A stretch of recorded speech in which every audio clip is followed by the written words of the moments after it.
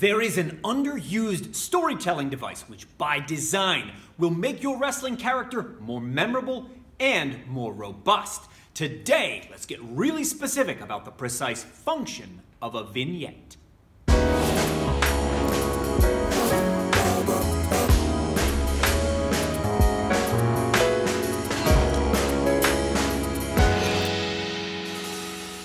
I'm Mike Quackenbush, and this is Till We Make It. Here on my channel, I make videos for fellow professional wrestlers at every stage of their career.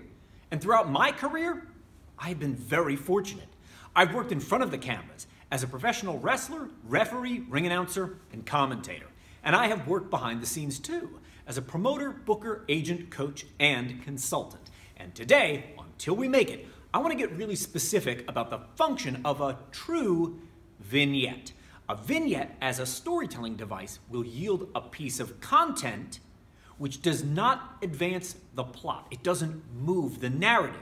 Instead, it develops character by revealing a character's attitude or mood, or a key characteristic or element of that character which makes them unique.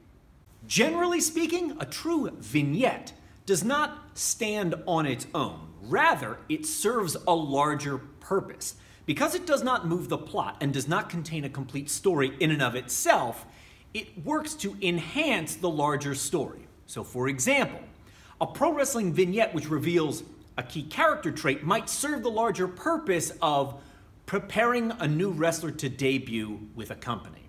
Or a vignette which reveals an attitude from a certain character might be presented to predispose the audience to react a certain way when that character makes their entrance. So in those examples, the vignettes are created as part of a larger whole to help develop the character in front of the audience. If you are creating a vignette to develop the character of your pro wrestling persona, remember, a true vignette does not tell a complete story. And here's where we need to get really specific about this. A complete story has, we're talking broad terms right now, a beginning, a middle, and an end. And these map very neatly over the three-act structure outlined by Aristotle in Poetics.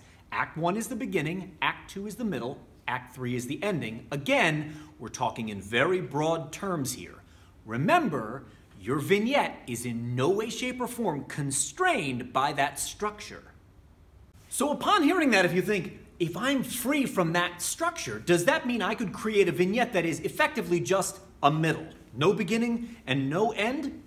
Yes, exactly.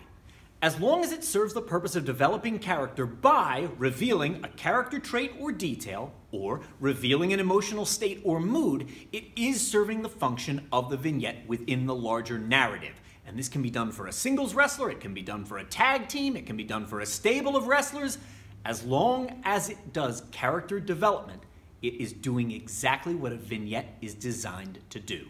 And luckily enough, my very favorite vignette in all of professional wrestling is on YouTube, and I'll find a way to link you to it somewhere. The vignette offers an interesting alternative to the promo, which in its purest form, a promo is a monologue. Separate from an interview, a promo by itself could be just a monologue. Now, can a promo reveal an attitude or mood or reveal key character traits? Yes, of course, it can. But a promo can also function as a marketing message or a plot device, things which a vignette cannot. So it's important to distinguish what makes a vignette and a promo different. If your pro wrestling persona requires further character development to get across a new perspective, a character quirk, or change in attitude, remember, this is precisely what the vignette is designed to do.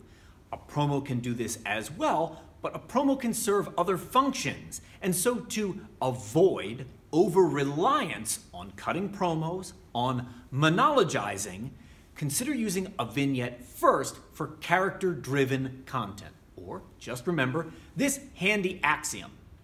When moving the plot in a pro wrestling story forward, rely on action first.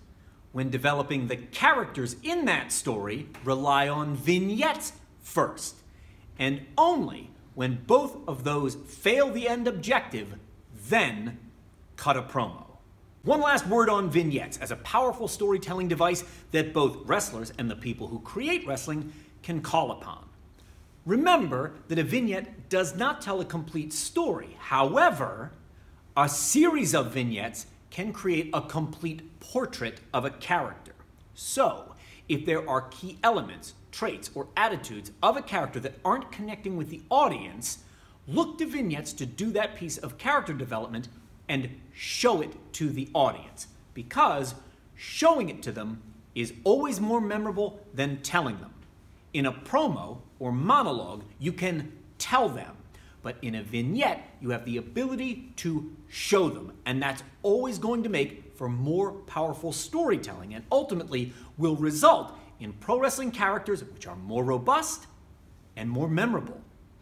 For more on bold characters and how to use a foil when developing a pro wrestling persona, click on the video that's appearing right now so that you can keep on learning. And down below, I'm going to link you to a great vignette where Razor Ramon eats a plum, because, come on, just look at what he's wearing in this one.